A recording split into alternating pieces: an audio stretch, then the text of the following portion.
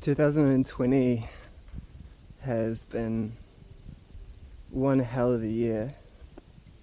It's nearly over. About a week to go. In 2019, I had been living in Melbourne, working, renting a room in Northcote. I was doing a lot of meditation, a lot of writing. I was trying to work exercise and movement into my life. That was the hardest part. I was really struggling to find something that was sustainable. I kind of let all of my routines just completely slip by the wayside. I just dropped my meditation. I kept on writing, but I dropped my exercise as well. And I just started partying like every weekend in Melbourne and just going wild, letting loose after so much time having this really, really intense meditation schedule where I'd have to sit and meditate for a whole hour every morning and every night. And it completely destroyed my social life because, like, with that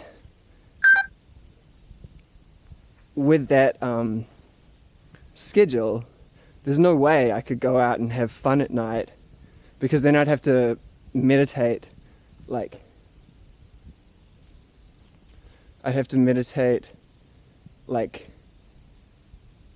in a really difficult way.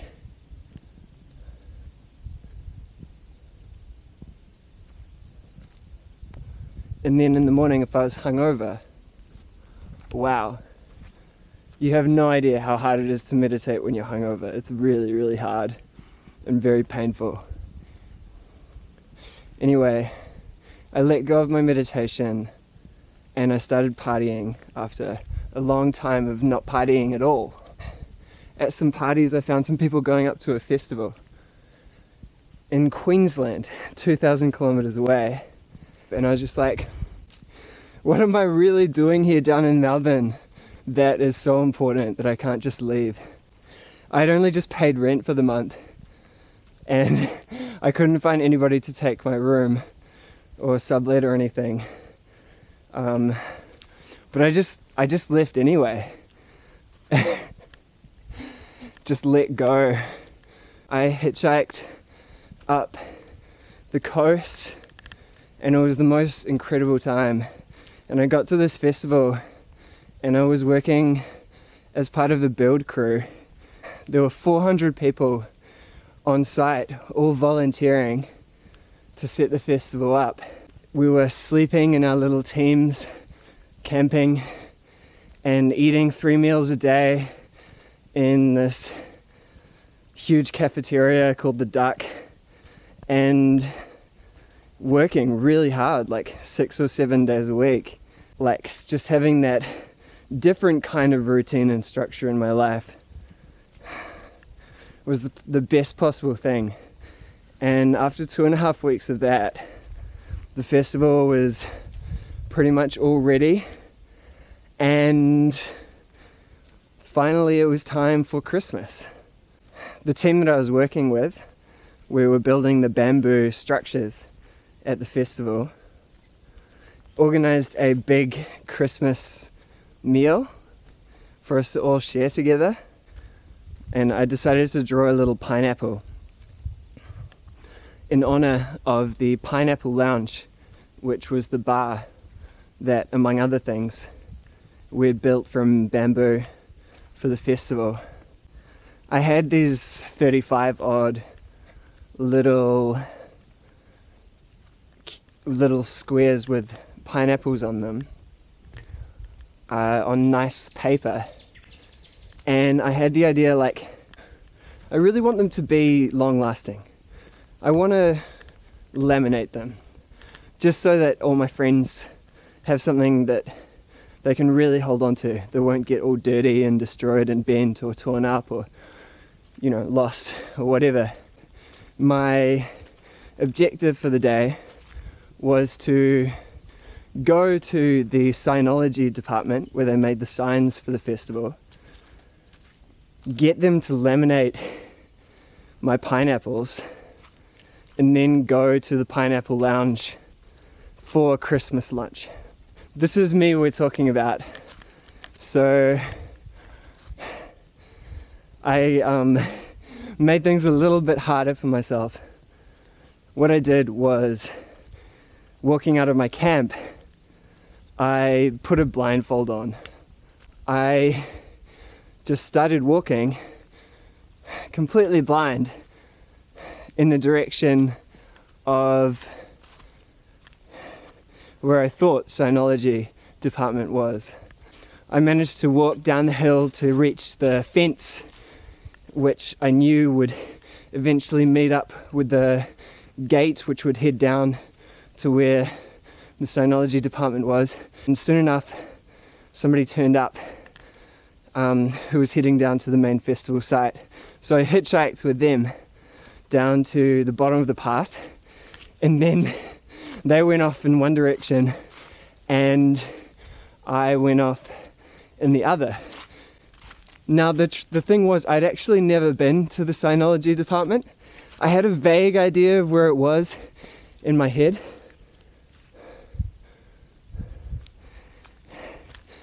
But I'd actually never been there, and it was on the other side of this huge stage. So I walked off in the direction that I thought it was, and I got lost for quite a long time. I was just stumbling around until somebody found me, and I was like, hey, I'm trying to get to sinology, and they're like, oh yeah, you're kind of close. And then they just kind of led me a few minutes walk to where the sinology department was, and there was nobody there. So I sat outside, and about 20 minutes later some people turned up. They'd been at lunch and they came back, and I was like, hey, I'm just trying to get these laminated. They were like, yeah, that sounds great, no worries. And they laminated them for me, and I stepped out of the department and I started walking in the direction of the pineapple lounge. I just got completely lost. Then I heard a little truck pull up, and somebody's like, hey, what are you doing? I was like, oh, I'm just heading toward the pineapple lounge. And he was like, yeah, but what are you doing, mate? What are you doing with that blindfold on? And I was like, oh yeah, I'm just blindfolded. This is just what I'm doing with my day. But I'm trying to get to the pineapple lounge, please. And he was like, well, I'm actually the site manager for the entire Woodford Folk Festival. And this is actually a construction site right now. We've got forklifts driving around, and this is very unsafe, and I absolutely I order you to take your blindfold off right now. Well, the thing is, when I get an idea into my head, when I get a challenge into my head like this, there's just no stopping me. There's absolutely no stopping me. So I was just like, I just didn't say anything. And I was like, I'm just trying to get to the pineapple lounge, sir. He was like, look, if you don't take that blindfold off right now, I'm gonna cut those wristbands off your wrist and you'll have to leave the festival. I thought for a second about that. I was like, all right. So I took my blindfold off and I sat down and I kept my eyes closed. He was not prepared for me to make this move, and he was completely flummoxed. He was completely powerless. There was absolutely nothing that he could do. He could not force me to open my eyes. He left. A couple of minutes later, some of the people who were working on a nearby cruise site turned up with a buggy, and they said, what are you doing? And I was like, oh, I'm trying to get to the Pineapple Lounge. And they were like, all right, jump on. And I jumped on the back of the buggy with my blindfold back on. In a couple of minutes, I was safely at the Pineapple Lounge, where I met with the 30 or 40 odd members of my team. And I was just in time, because as soon as I arrived, a massive rainstorm came and it started pouring down with rain. So I've managed to arrive at my destination just in time. I had the most beautiful lunch.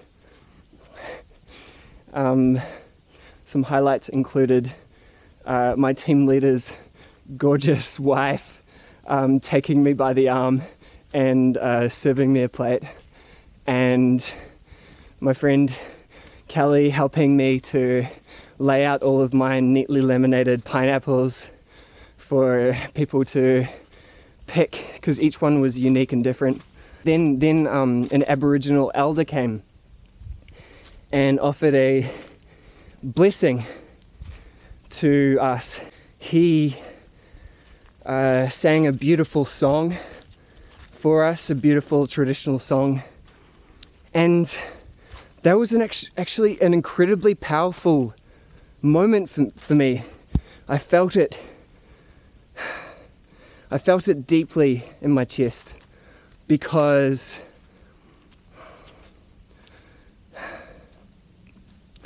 when I arrived in Australia at the beginning of 2019,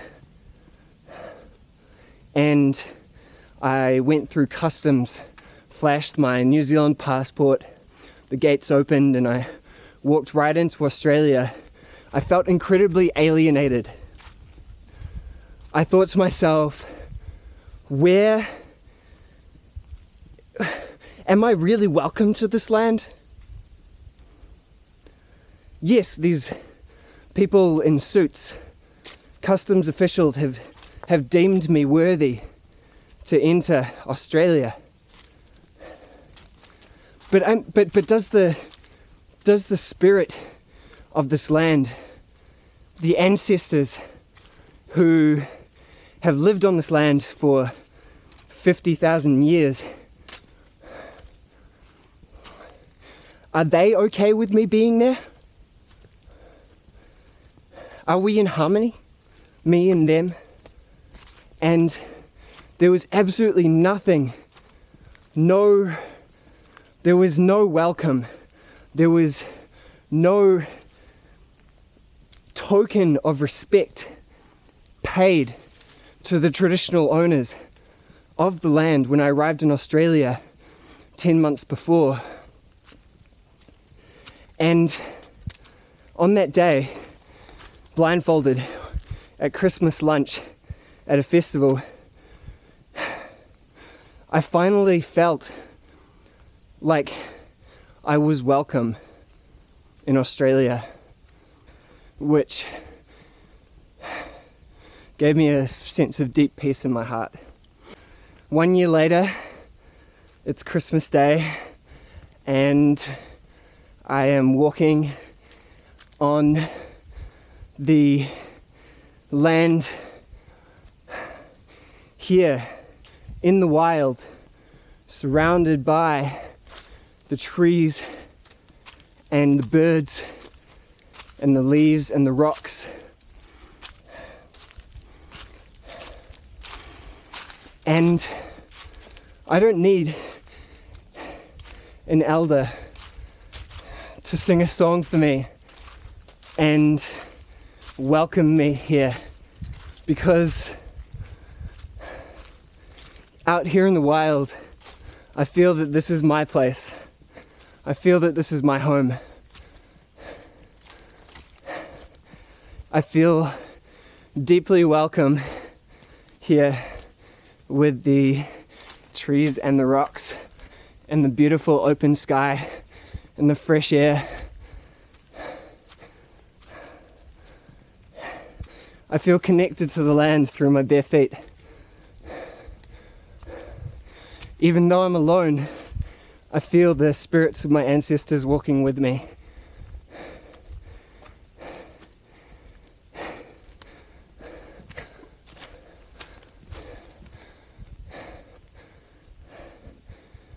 And I feel that I'm in the right place at the right time. So today is my present to myself, and this video is my present to you. And I want to wish you Aroha Nui, Merry Christmas, a happy holidays, and I would like to offer you my deepest respect to you and your family and wish you the best. Lots of love, Aroha Nui.